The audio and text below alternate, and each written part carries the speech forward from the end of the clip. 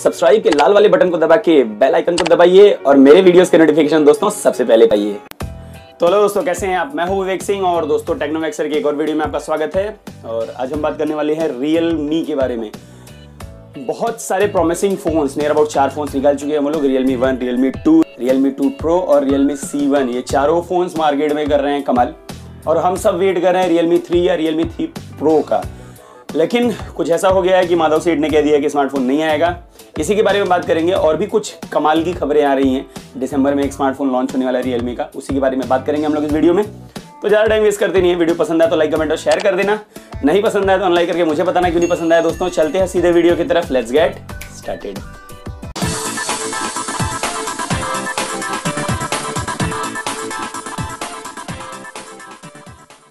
दोस्तों अगर Realme की हिस्ट्री की बात करें तो बहुत पुरानी नहीं है।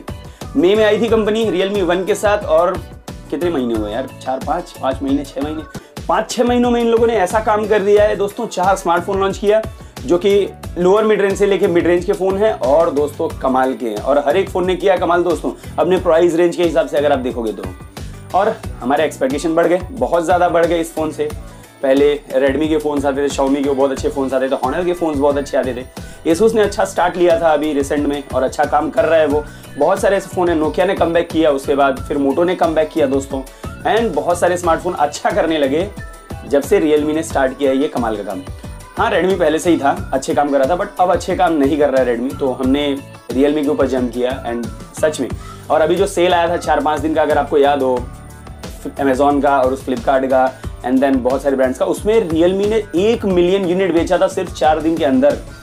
सारे चारों मिलाकर 1 मिलियन मतलब 10 लाख होता है दोस्तों। बाकी और भी स्मार्टफोन ब्रांड्स हैं वो भी बेचते हैं, उसमें 1 लाख यूनिट्स बेचना मतलब कमाल की बात है। अब थोड़े प्रॉब्लम्स होने लगे हैं क्योंकि कुछ प्रोमिसेस पहले हुए थे। अब वो प्रोमिसेस मुझे ऐसा लग रहा है टूटेंगे, क्योंकि Realme ने कहा था कि नेक्स्ट स्मार्टफोन हमारा Realme 3। सबसे पहले माधव सेठ ने एक प्रॉमिस किया था सबसे कि हम Realme 5 तक काम कर रहे हैं, जो कि मार्च एंड तक 2019 के मार्च एंड तक 5 स्मार्टफोन लॉन्च हो जाएंगे।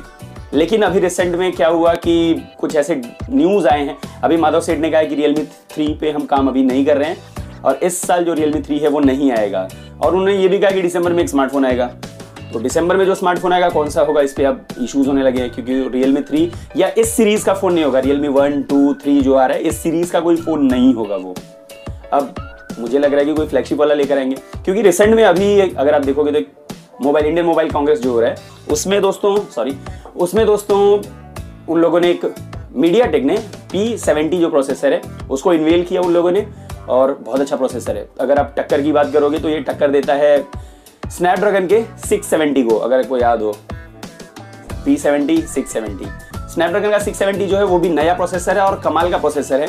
ये अपर मिड रेंज का प्रोसेसर है या सेमी फ्लैगशिप आप कह सकते हो। ये 660 से भी ज़्यादा अच्छा है, 10 नैनोमीटर टेक्नोलॉजी पे बेस्ड है। उसके उलट अगर आप Helio P70 की बात करोगे तो ये 12 नैनोमीटर पे है, लेकिन परफॉर्मेंस में देखोगे तो ज़्यादा डिफरेंस आपको देखने को नहीं मिलेगा।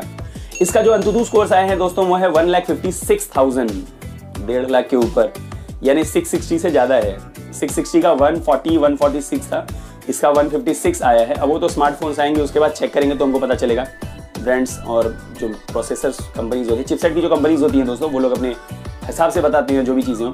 अब इस प्रोसेसर के बारे में बात कर लें तो ऑब्वियसली ये ऑक्टा कोर होगा, जिसमें 4 कोर्स आपके 2.5 गीगाहर्ट्ज़ पे क्लॉक्ड होंगे, बाकी 4 कोर 2 गीगाहर्ट्ज़ पे क्लॉक्ड होंगे। 20:9 का एस्पेक्ट रेशियो सपोर्ट करेगा और भी बहुत सारी चीज़ें हैं। लेकिन हम बात Helio P60 या P70 की बात नहीं कर रहे हैं, हम लोग बात कर रहे हैं Realme की। तो Realme जो है दोस्तों, डाइवर्ट नहीं करती है। Realme जो है दोस्तों उसने प्रॉमिस किया है कि दिसंबर में जो उसका स्मार्टफोन आएगा वो स्मार्टफोन आएगा Helio P70 चिपसेट के ऊपर, और वो वर्ल्ड का पहला स्मार्टफोन होगा जो Helio P70 के ऊपर आएगा।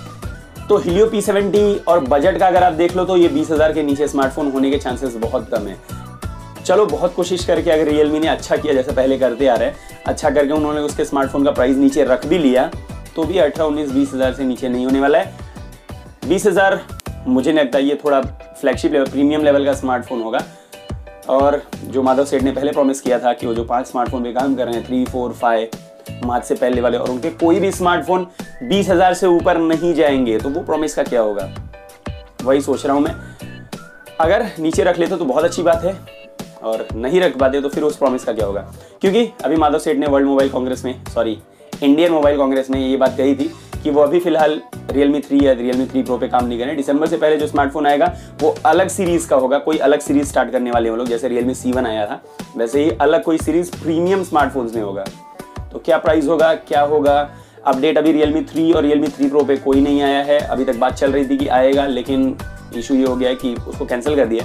हो सकता है 2019 में स्मार्टफोन आ जाए, लेकिन दिसंबर में जो स्मार्टफोन आने वाला है उसका वेट बहुत सारे लोग कर रहे हैं। देखते हैं कौन सा वाला होता है। एक कम प्राइस वाला, अगर आपको फ्लैगशिप तो नहीं हो सकता, फ्लैगशिप के लिए आपको स्नैपड्रैगन का 845 या 855 प्रोसेसर यूज़ करना होगा। फ्लैगशिप तो नहीं होगा, प्रीमियम लेवल का हो सकता है 20 से 25 हज़ार के बीच में, जिसका और सारे स्पेसिफिकेशन अच्छे हों। जैसे आपको इन डिस्प्ले फिंगरप्रिंट स्कैनर मिल जाए, उसमें बैक साइड पे आपको ग्लास का फिनिश मिल जाए, क्योंकि पॉलीकार्बोनेट अच्छा है, अगर ऊपर से गिरता है तो नहीं टूटेगा, लेकिन उसका स्क्रैच वाला एक इशू है। मुझे ऐसा लगता है कि उस पर स्क्रैचेस बहुत जल्दी आ जाते हैं। अगर आप कोई पॉइंटेड चीज़ के ऊपर रब करोगे तो तुरंत स्क्रैच आ जाते हैं, वो एक इशू है उसका, और वो बहुत गंदा लगता है, बहुत भद्दा लगता है वो। और दूसरा Realme का जो पहले वाले स्मार्टफोन्स की अगर बात करें तो उसके कैमरास के इशू थे। Realme 2 Pro में अच्छा किया था हम लोगों ने रियर कैमरा के साथ, बट फ्रंट कैमरा स्टिल बहुत ज़्यादा ऐसा लगता है कि बहुत ज़्यादा AI डाल दिया है। बहुत AI तो नहीं कहेंगे उसको, बहुत ज़्यादा सैचुरेटेड फोटोज़ आती हैं, वाइट लाइट्स बहुत ज़्यादा हो जाते हैं, ऐसा लगता है बहुत ज़्यादा आर्टिफिशियल, बहुत ज़्यादा लगता है, नेचुरल थोड़ा कम लगता है। फ्रंट कैमरा इसके, बैक कैमरा अभी भी अच्छा था Realme 2 Pro का, उससे कोई इशूज़ नहीं है। थोड़ा सा बैटरी अगर ज़्यादा दे तो अच्छा हो जाएगा ये चीज़ में। तो जो भी नया स्मार्टफोन आने वाला है उनका मैं ऐसा एक्सपेक्ट कर रहा हूँ कि अच्छा हो इन सब चीज़ों में, थोड़ा सा डिपार्टमेंट में थोड़ा सा अच्छा करें वो लोग। और कलर OS फिर से मैं लास्ट टाइम भी कह रहा था बहुत बगी है, इस बार मैं कह रहा हूँ बहुत बगी है। मैंने यूज़ किया है, मेरा अनबॉक्सिंग भी है Realme 2 Pro का, अगर आपने देखा नहीं तो जाके देख लो। मैं यूज़ नहीं करता, मेरे भाई हैं वो यूज़ करते हैं, तो मैंने देखा है थोड़ा सा इशू है उसमें। कभी कभी बहुत सारे बड़े जो एप्लीकेशंस होते हैं वो बंद हो जाते हैं, हैंग होके अपने आप ही बंद हो जाता है। तो कलर OS का थोड़ा इशू है, उसका थोड़ा कुछ करें। मुझे मालूम है ऑपरेटिंग सिस्टम से तुरंत नया स्मार्टफोन कंपनी है, यहाँ से वहाँ जाने में इतना जल्दी नहीं होता, बहुत सारी चीज़ें होती हैं। एक ऑपरेटिंग सिस्टम अगर आप डेवलप भी करते हो तो उसके लिए बहुत टाइम जाता है, बट स्टिल अगर कुछ नया उसमें कुछ अच्छा करके दें तो बहुत अच्छी बात है। और देखते हैं क्या करते हैं, दिसंबर में कौन सा स्मार्टफोन आता है। 2019 से पहले स्मार्टफोन आएगा, इसके लिए माधव सेठ ने कहा है, और यही न्यूज़ है आपके लिए। तो कैसा लगा ये वीडियो, क्या वेट कर रहे हो Realme 3 और Realme 3 Pro का? मैं भी कर रहा हूँ, और नया वाले फ़ोन का तो बहुत ज़्यादा वेट कर रहा हूँ, क्या लेकर आते हैं वो लोग। जैसे ही आएगा मैं कोशिश करूँगा सबसे पहले मैं आपको अनबॉक्सिंग देने की, बाय करके। अभी इतना बड़ा चैनल नहीं हुआ है, आप चाहोगे तो हो जाएगा, ज़्यादा कुछ नहीं करना है, सब्सक्राइब करना है। अभी इतना बड़ा चैनल नहीं हुआ है कि वो लोग मुझे यूनिट्स भेजें, बाय करके ही करना होता है, तो अपना पैसा खर्च करना होता है। एक्सपेक्ट करता हूँ कि जल्दी इतना बड़ा हो जाऊँ कि वो लोग भी मुझे यूनिट्स भेजने लगे सारे ब्रांड्स, तो आप लोग को जल्दी से जल्दी अनबॉक्सिंग दे देंगे। कैसा लगा वीडियो जरूर बताइएगा, पसंद आया तो लाइक कमेंट और शेयर कर देना, नहीं पसंद आया तो अनलाइक करके मुझे बताओ क्यों नहीं पसंद आया दोस्तों। और अभी के लिए इतना ही, बहुत सारी और भी चीज़ें हैं। सब्सक्राइब कर सकते हो, साइड में देखो बैक का इमेज है, उस पर क्लिक करके सब्सक्राइब कर सकते हो चैनल को। अभी के लिए इतना ही, मिलते हैं अगले वीडियो में कुछ नए कंटेंट के साथ, तब तक के लिए दोस्तों जय हिंद।